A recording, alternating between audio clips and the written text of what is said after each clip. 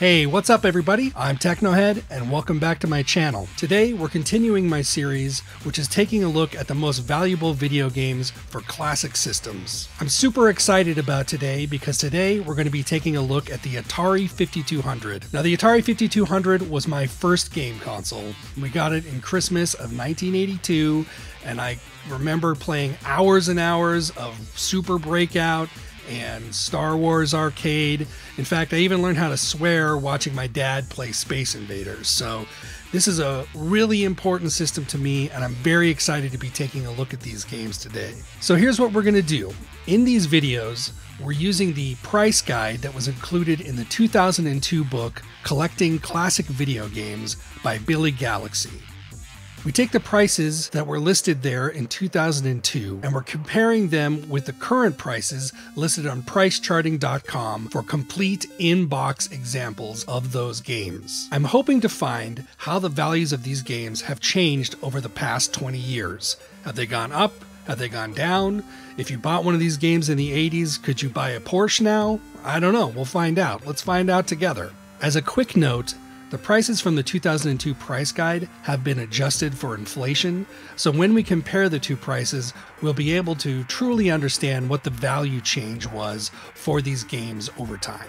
So let's get into it. Let's take a look at the most valuable Atari 5200 games from 2002 until today in 2022.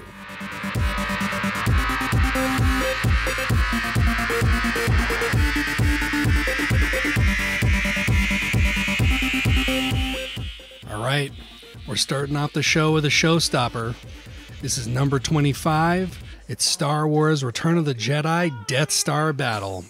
Depicts the classic final action part of Return of the Jedi where the Millennium Falcon is attacking the second Death Star.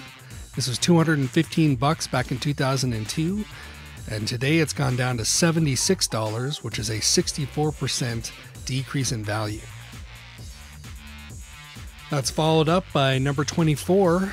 This is Mr. Do's Castle. Mr. Do's Castle is not as rare as some of the other games on this list. It's an arcade game conversion for the Atari 5200. Back in 2002, this game would cost you $215. It has gone down in price. In 2022, it's $83, which is a decrease of 61.40%. That's followed up by number 23.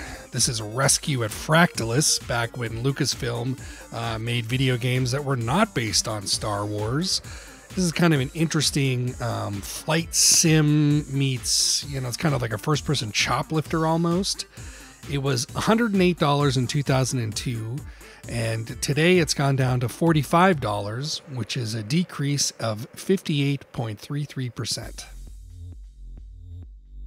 At number 22, we have another Star Wars game. This is Star Wars the Arcade Game. The 2002 price for Star Wars the Arcade Game was $141, and that's a pretty good deal. This is definitely my favorite game for the 5200. I played a ton of it. Today it would cost you $68, which is a decrease of 51%. And still a deal at $68. I'd definitely say to pick it up if you don't have it. In the 21 spot, we've got another arcade conversion. This is Gorf. Gorf is a sort of lesser Space Invaders clone. As you can see from the gameplay footage here, I was having a hard time getting it to work. I'm not sure if there was a problem with my joystick or whatever, but I couldn't really figure out how to shoot through the shield, and I was basically just flopping all around there. This is $83 back in the day, and today it goes for $49. Followed up by number 20. This is Mountain King.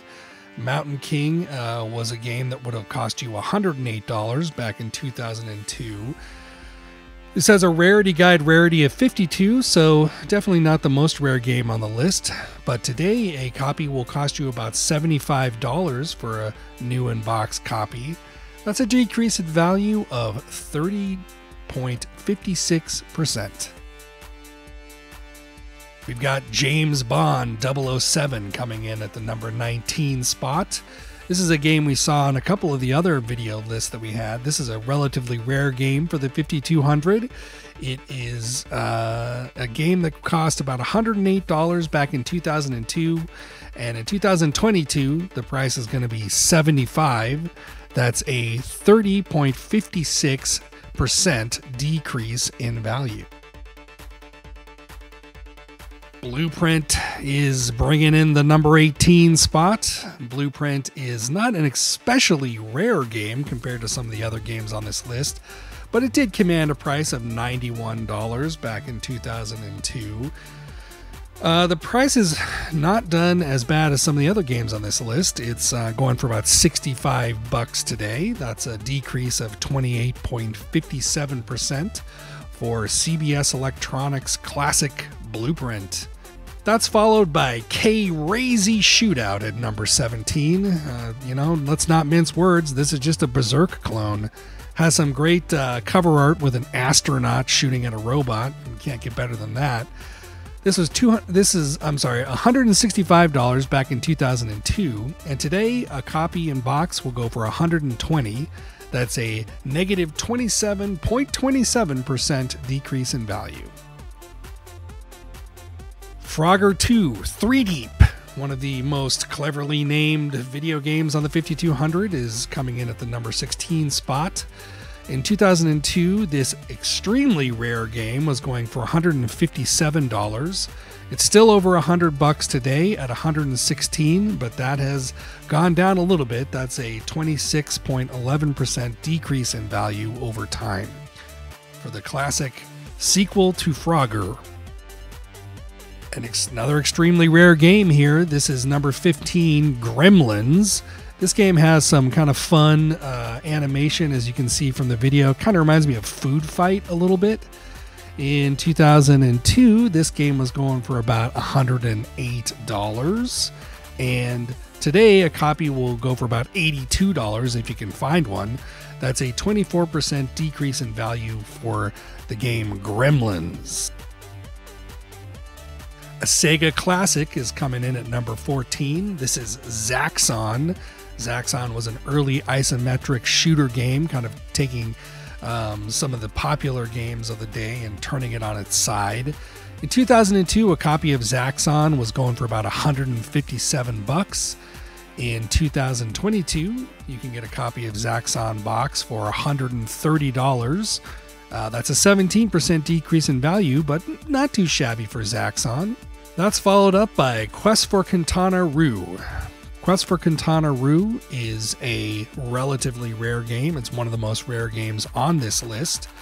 In 2002, this was going for $116 in a box, if you could find one. And in 2022, the price of this game has only gone down slightly, very slightly, to $110. That's pretty negligible. It's a 5% decrease in value. At number 12, we've got Meteorites. Have to be very careful to call it Meteorites and not Meteorite, or the Atari Age guys are going to come for me again. This was a very rare game and a very expensive game in 2002. A copy of this game would go for $421, which, as it happens, is exactly what it goes for today. So we're seeing the rare hold anime girl because there's been absolutely no change in value over the last 20 years. That's followed up by Zenji, another very rare game from Activision for the Atari 5200. This game was going for about $108 back in the day in 2002. And today, a copy would go for about $111, which is a slight increase, a 2.78% increase, so nothing to sniff at there. That's Zenji from Activision.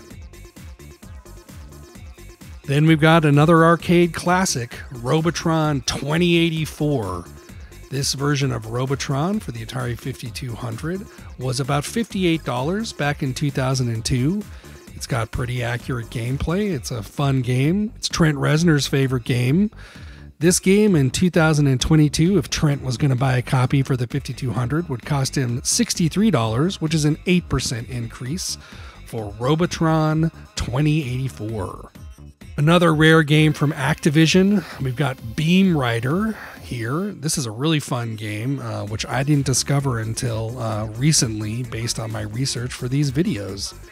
This game in 2002 was $58, and today in 2022 a copy of Beamrider would go for about $70, which is a 20.69% increase in value. And as you can see, we use the grid for the background in the rest of the videos. That's followed by Keystone Capers at number 8. Keystone Capers is kind of a sillier game. It's got colorful, fun graphics where you got Keystone cops chasing after criminals. This was $45 back in 2002. It's gone up a little bit. It's $59 now for a box copy of Keystone Capers. That's a 31.11% increase in value. From Activision again, we've got Dreadnaught Factor. This is a really fun game, interesting gameplay, great cover art. In 2002, the price of this game was about $50, and today in 2022, a copy of Dreadnaught Factor is going to go for about $69, which is a 38% increase in value over time for the Dreadnaught Factor. At the number 6 spot, we have Megamania, which I have to say, based on the cover art, I was not expecting the gameplay. This is basically a Space Invaders clone where you shoot hamburgers and other kinds of weird objects. Megamania was going for $47 back in 2002, and in 2022, a box copy of Megamania is $68, and that's a 44% increase in value for a game where you shoot hamburgers, Megamania. Montezuma's Revenge, starring Panama Joe, is coming in at number 5. This is kind of an early platformer, kind of like Spelunky, and I think in some ways inspired by Pitfall. In 2002, a copy of Montezuma's Revenge was $116, and in 2022, that's gone up to $172, a 48% increase in value. Montezuma's Revenge is a game that we saw on another list as well. At number 4, we've got Zone Ranger, a very, very rare and very late release for the Atari 5200. It's an asteroids-like game where you fly around. It's got great colors and just a fun game overall. It was $42 in 2002, and it's gone up to $90 in 2022 for Zone Ranger. Great box art, too. Pitfall 2, which is a more rare game than the kind of ubiquitous Pitfall 1. It even has Snaggletooth from the Pitfall cartoon in it. This game was $30 back in 2002, and it has gone up in price to $75, which is a 150% increase in value for Pitfall 2, The Lost Caverns. Very rare game. That's followed by Decathalon at the number 2 spot. This was an infamous breaker of joysticks, Decathalon. This game was $42 in 2002. And today in 2022, a copy of Decathalon would set you back about $107. That's not a bad increase, 154.76% for Activision's Decathalon. And now, coming in at the number 1 spot, this is an extremely rare game. So rare I had a very hard time finding footage of it because I do not have a copy of it. This is Bounty Bob Strikes Back. In 2002, a copy of this game was $454, and that has increased significantly to $1,497 for a copy of Bounty Bob Strikes Back. That's a 229.74% increase. And there you have it, the most valuable Atari 5200 games in 2002 and where their values are today in 2022. If you like this video, I've already got a playlist with a few other videos for systems like the Atari 2600, the Intellivision, the ColecoVision, and even the Odyssey 2. If you want to see future videos in this series, then please take a moment to click the subscribe button, and while you're there, you might as well smash that like button too. I really appreciate it. Thanks so much for watching. I had so much fun taking a look at my first system, the Atari 5200. Did you have any of these games? Are there any of these games that weren't included that you think should have been? Let me know in the comments below. Thank you so much for stopping by and checking out the video. I'm Technohead, and we'll see you next time.